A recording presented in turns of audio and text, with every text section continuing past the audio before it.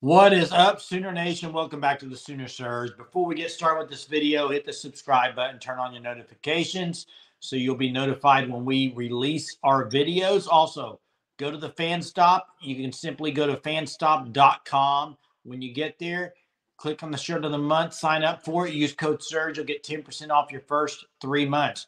Great time to be buying OU gear. Softball going on, baseball, interregional, football around the corner. Get your OU gear at fanstop.com. Yeah, and there's also a softball shirt on there. That link will be in the description of the video, along with other links from the Fan Stop. Nice. What better time to get your softball gear than now? And guys, today, OU versus UCLA, and this is an epic battle. This is such a big game for OU and on their way to win their fourth natty, because it's a game.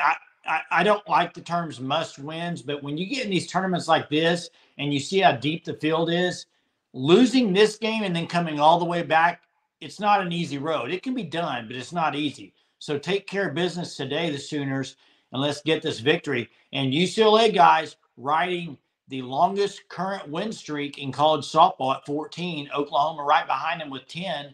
UCLA, the last team to beat Oklahoma in the postseason, in the World Series there. So a lot of things riding on this game. The question for me, I got a few questions to kind of think about as this game approaches is, one, who's going to get the start for Oklahoma in the circle? Two, can the bats 1 through 9 all be clicking again and be hitting? And I think that's what it's going to take. Hunter, what are your thoughts? Yeah, I'm going to start it off with, I think this is the preview of the National Championship Series. Whoever loses this game, I think they go through the losers bracket as the brackets flip and meet up again in the National Championship Series. I think the way UCLA is playing right now, the way Oklahoma is playing right now, I think those are the two teams that you're going to see in a 3-game set, Wednesday, Thursday, Friday next week in Oklahoma City.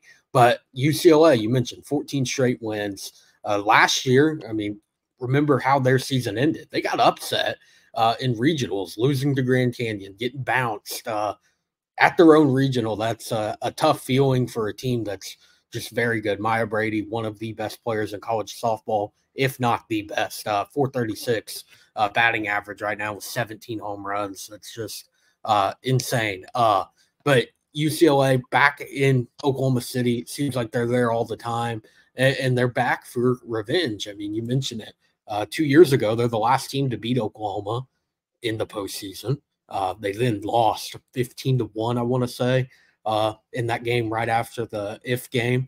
So I think for Oklahoma, got to get a good start in the circle, and also with this UCLA pitching staff, got to be able to get runs and force a pitching change as soon as possible.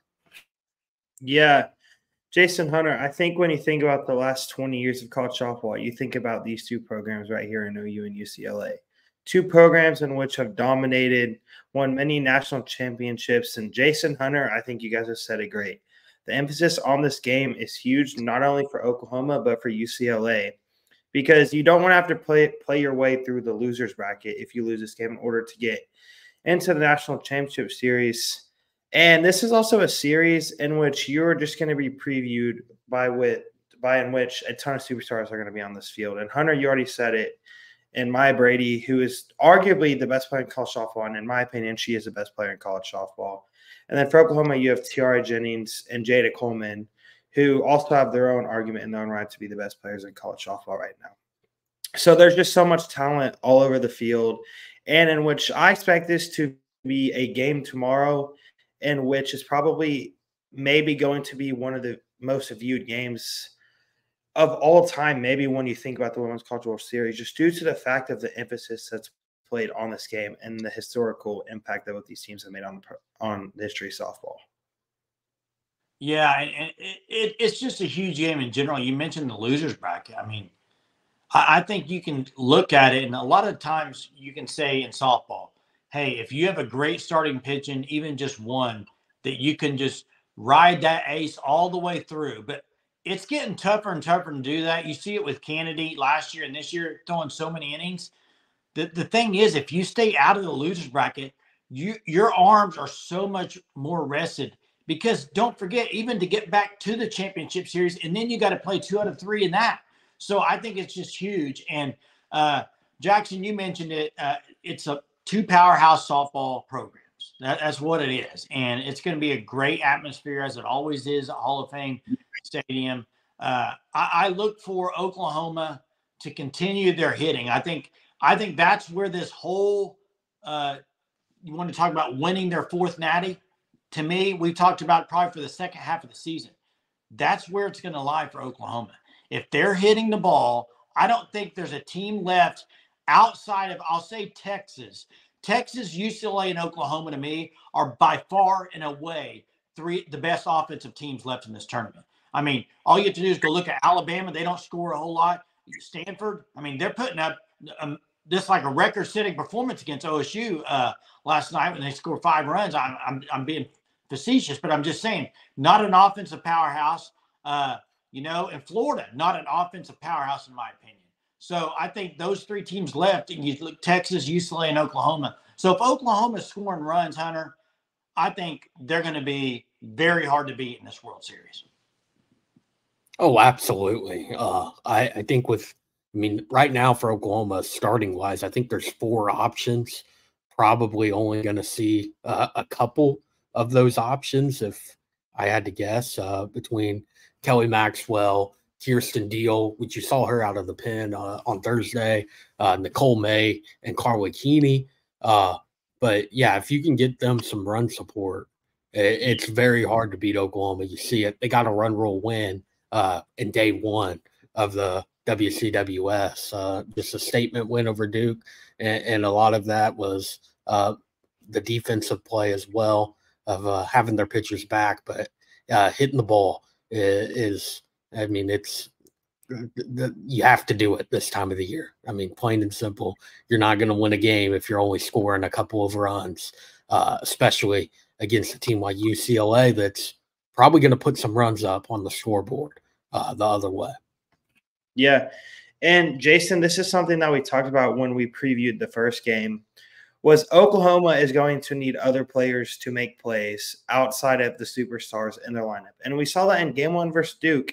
You saw a home run from Sydney Sanders, a home run from Alina Torres. Now, I'm not saying that you are going to need a home run from both of them again against UCLA, but you are going to need contributions from everyone in the lineup, in which you probably at a point in the game as well are going to once again need someone that maybe isn't a superstar to step up and make the big play, in which they can flip the momentum and or be able to just change the trajectory of the game, in which Oklahoma needs it most. Yeah, and something that wasn't really talked about in the first game, that when you get into these games in the World Series make every much of an impact of anything else, is go back and look. When they got started, Kenzie Hansen's 2-run bomb, Jada Coleman stretched that thing into second, and huge play. And then you get 4 runs that inning right off that, right?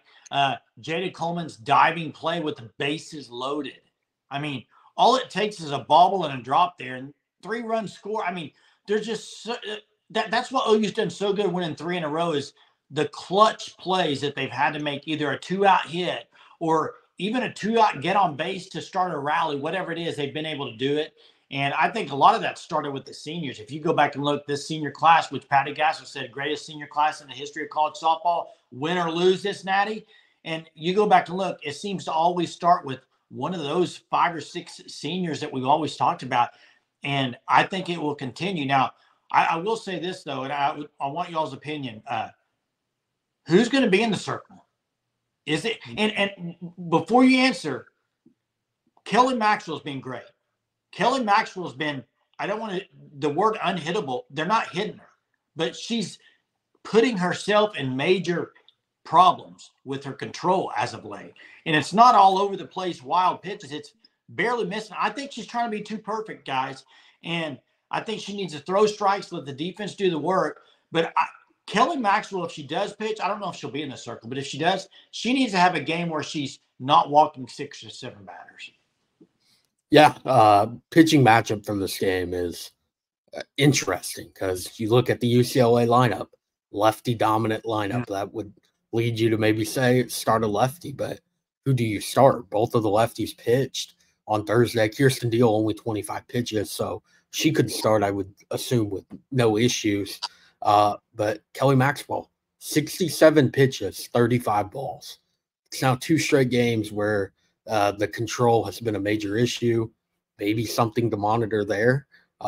Is that does Kelly Maxwell get the start, and how short is that leash? If she starts to walk a couple batters early on, is it a bullpen call and kind of see where it goes there? I kind of think UCLA being a program, again, Oklahoma, extremely familiar with.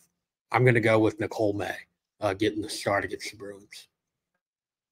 Yeah, I'm not to agree with Hunter. I think you go with Nicole May just due to the pure fact that she has experience in many, many games in the Women's College World Series.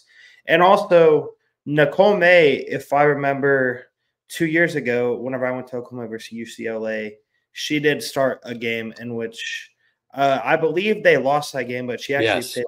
Yes. She did extremely well. She lost that game, gave up 5 runs in 2.1 innings. Oh, yeah. Against UCLA. Yeah, but I do think you give the rock to Nicole May to start the game. Now, how short is her leash just due to the fact we've seen her at times in the World Series throughout while she's been Oklahoma, in which maybe she has struggled in certain games. That'll be something to watch. But I do agree with Hunter. I think Nicole May gets it to start the game. I disagree with y'all. And I think Kelly Maxwell starts. And here's why. I think Patty Gasso is basically saying, get back on the horse again. We need you to be you for us to win this natty. We're going to have you later in the World Series. I want you to get back in rhythm right now. So I could see them doing that instead of skipping her start.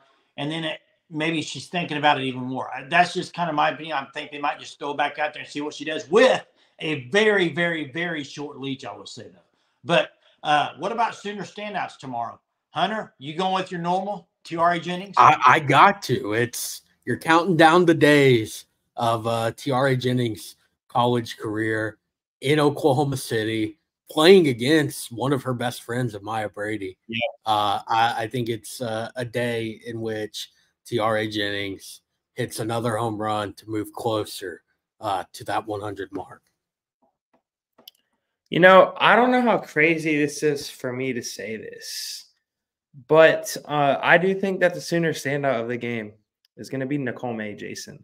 I have been known maybe on this podcast to be the one that has brought Nicole May down the most, but I believe she's going to get the start, and she is going to maybe debatably have the best performance of her career tomorrow, and one in which I think we can look back if Oklahoma does win the national championship and say, Oklahoma does not win this championship if it's not for Nicole May shutting down this explosive UCLA offense. I'm going to go Alyssa Brito. I think Brito's been swinging the bat really well. I think it continues. This is when she shines, and I think she'll have a great game. You know, UCLA is probably going to throw Tinsley out there, I would expect. I think OU needs to get early runs, get the lead, get to their bullpen, and then kind of do what they did against Duke, where just kind of poured on there with a couple. I will say this, OU does have the big lead in home run advantage compared to UCLA. So OU can hit the ball out of the park.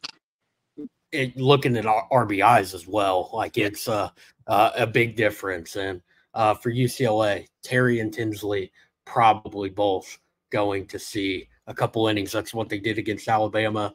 They get the win there. So would expect the same against Oklahoma.